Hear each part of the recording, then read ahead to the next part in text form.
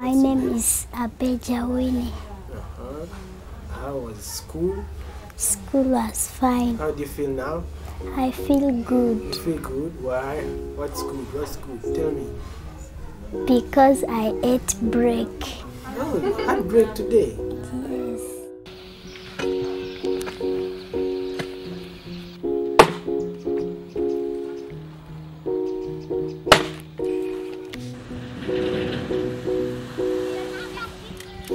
I woke up in the morning, and I thought of your love. I thought of everything you done for me.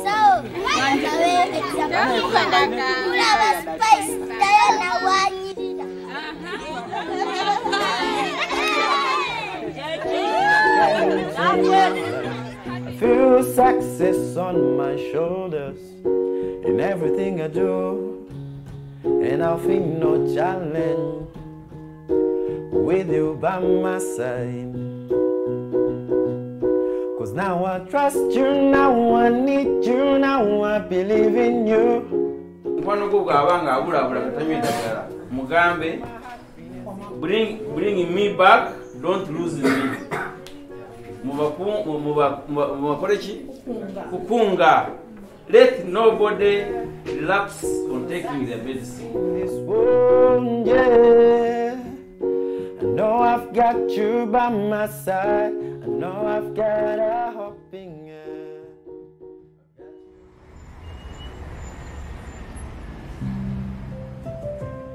St. Francis started way back, that's 20 years ago, 1998. There were very few organizations taking care for people living with HIV/AIDS. I think that time we were only TASO and Mobile Home Care Services, I was the manager then. So when it closed, I got seed funding from Mercury Phonics Trust in UK, which was a kickstart in 1998. We started with 4 volunteers and inherited 3,000 patients that were transferred from Mobile Home Care Services to St. Francis Healthcare Services. Omoana Rehabilitation Center is a program under St. Francis Healthcare Services that was started in 2008 by Adrian Gonod. The goal of Omoana House is to rehabilitate HIV-positive and malnourished children, reintegrate them into their communities, and give them perspectives for a self-sustaining future. Since we started, we've registered 302 children. Among those 302, we've lost like 48. Those came in with complications like cancer. Others had like a basket of sickness, tuberculosis, opportunistic infections, but the majority are still living. These children are identified in the communities among our clients that we serve. The children are given special care during a period of 3 months to 1 year. A medical team composed of a doctor, nurses, and a nutritionist give them the specialized care they need. They are also given psychosocial support by the social workers and the counselors. If children are well enough, they attend a nearby school. I am a young youth living with HIV. I was born with HIV, stroke AIDS, but my dad took long to know that I have HIV. I was really very sick. Even I used to not walk. I was like a person who is just lame. I was just moving with the buttocks. The time when I came, they brought me to St. Francis. Sister got me on the roadside. They saw when I was really very sick, very sick, they decided to take me to Kampala, just RC Mengo. I was there for 1.5 years. Then after that, I came back here to Omoana. When we receive children from the community or from the nearby hospital, it's my role to make sure they adhere, because that's the biggest challenge they have when they're in the community. And this is done by making sure that they take all the medicine as prescribed. When these kids come in, we give them hope. I started living here with sister in Omoana For 1 year, sister was convincing me, please Faith, try to take your tabs. During that time, I was very, very stubborn, and sister took care of me until I was now good.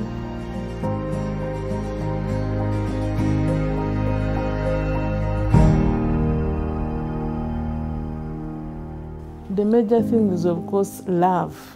Some kids, they come in when they are full of sores. People fear touching them, but when they are in, you see, some of us, we hug them.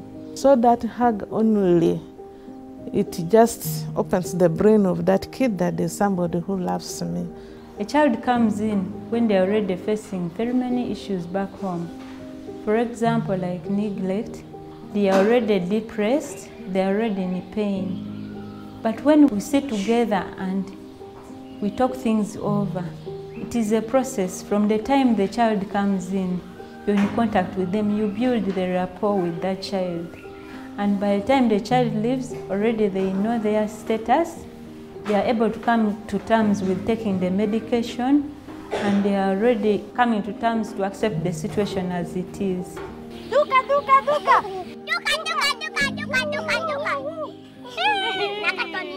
When they are in the house, we treat them like our own kids. We make sure that these kids clean the house. With them, of course, we supervise them. Then we've got the gardening part of it. As soon as their condition has stabilized, they return to their communities. Even once home, their medical and social situations are still followed carefully. We work with the families to do food and nutrition and food security in their homes, so that when these children are referred back to their homes or their households, they are able to keep living the same way they have been living at the rehabilitation center.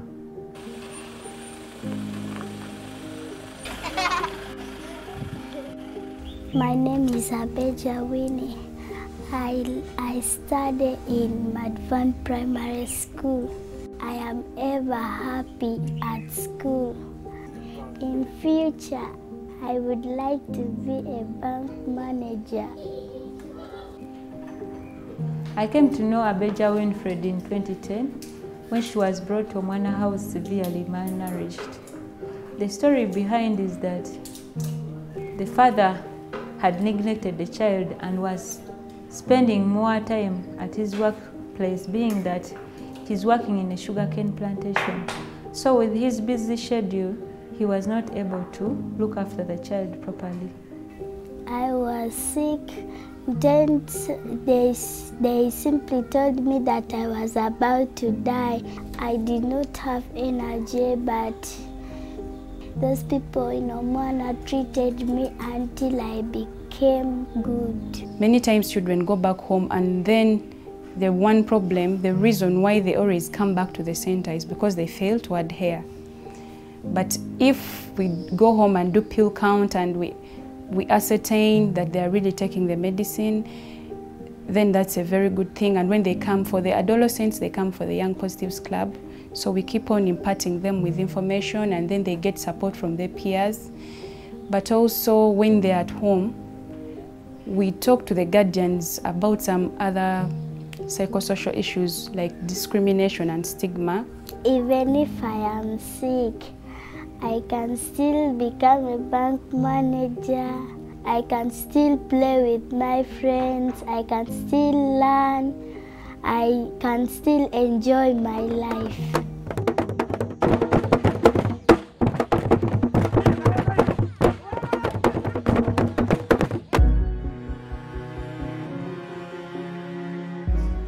I came to St. Francis in 2010, and it was my sister who brought me here.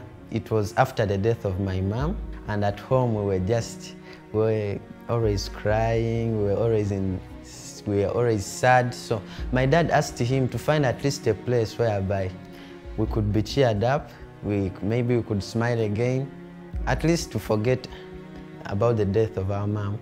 But first of all, we had that fear of other people knowing about our self-status. Then she convinced us and told us, no, the club that we are going to join is for the youth who are living with HIV. So when I had that, I felt like maybe I need to be there. The children are involved in various club activities that provide life skills and allow the children to socialize and learn from each other. These include the Young Positives Club, Shadow Idol Club, Youth Friendly Corner, Youth Savings Group, sports, music, dance, and drama. These clubs, we teach these people to live on their own, to grow knowing that they have to be leaders. When they get their fellow peers talking to them, they listen more to them than us. Play is an important aspect in the lives of children. We involve them in painting, shading and drawing of pictures. Then we also have outdoor activities where they are involved in football, volleyball for the older children. We have two children groups. One would have the pediatric, which is between 2 years to 10 years. We see them on Wednesdays, once in a month. They come with their guardians and parents. We give them health education. We talk much to them about the disease. But when they come of age, up to around 9, 10 years, we open up to them. We tell them their condition. We give them free environment. We ask them to interact freely with each other. So there they don't hide anything. They're free to talk to each other. They're free to express their problems to one another, their challenges, and other things that affects them. So many adolescents had unsuppressed viral loads. And ever since we started the Young Positives Club, you know, they've been encouraging each other and sharing and getting involved, and many of them that were not suppressing have now started suppressing, which is a very, very good thing, and it's a big thing, and they feel so proud. And it has created opportunity for the medical workers to interact more with the adolescents, which has really pushed adherence to another level. So every child wants to know, am I suppressed? They want to know their regimen, the regimen that they're on, things that they had even no interest in before we started the Young Positives Club. They're moving out of denial and they're embracing who they are and living positively. I came in when I was still young. I did not know much about life. So when they brought me to the club, I found there are many young kids, but they were also living with HIV, so we shared. I was hoped. They built me up, they empowered me with confidence, with different skills, public speaking skills, even listening, because I was not a good listener. When I was put on the school fees program in Omoana, since then, my life has changed. I've been on track, not by my understanding, but guidance. That guidance they give me, it has kept me on track. We have saved many, many children who would have otherwise have died long time ago. You will see children who have come from babies, now they have become teenagers, now they are adults. And they have also continued school. We have children who have gone to the university.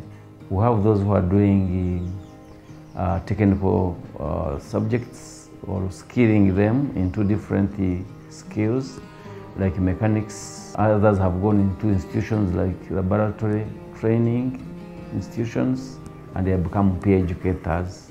They have become ambassadors. They have gone out, even outside Uganda, to talk about children living with HIV/AIDS and advocacy. We have also trained the guardians in food security, in income generation. We have a village savings and loans association among the carers, because for us we are not continuous caring for these children, but we are also preventing, especially HIV mother-to-child transmission. We are reducing the risk of these children being born with HIV. So that's why the two programs are going concurrently with each other. When I sit down and calculate how much they have paid for me in school, for sure it is too much. I could not raise it by myself. Not even my parents could raise it. Then I was like, how can I give back? Because even words are not always enough to express how I feel, how grateful I am for Omoana, what they have done for me. And I was like, no, I also need to support these kids. If at least we can save some life, if we can at least give some love, if we can at least give some support, it is the best. So every day I come here, I come at Omoana because of that. I would like to acknowledge the support of Omoana. This organization has really done a wonderful job to make sure that these children continue living a healthy life. I would like to also thank the staff, committed staff really, who have worked tirelessly with these children. I would like to take this opportunity to thank our partners, the Stephen Lewis Foundation, for the journey they have worked with us when we started this program of caring for the children that are born with HIV/AIDS, mainly living under the grandmother's households. So all those years it has been supported, especially for treatment, management of opportunistic infections of young children, and also supporting the young positives who have outgrown the HIV/AIDS disease and now they are healthy. I would like to thank the other volunteers that have come in, interacted with the children, bring them hope, and put a smile on their face. I'm really very grateful indeed. With continuous support for these children and emphasis on elimination of mother-to-child transmission, ending the HIV/AIDS epidemic is within reach for Uganda.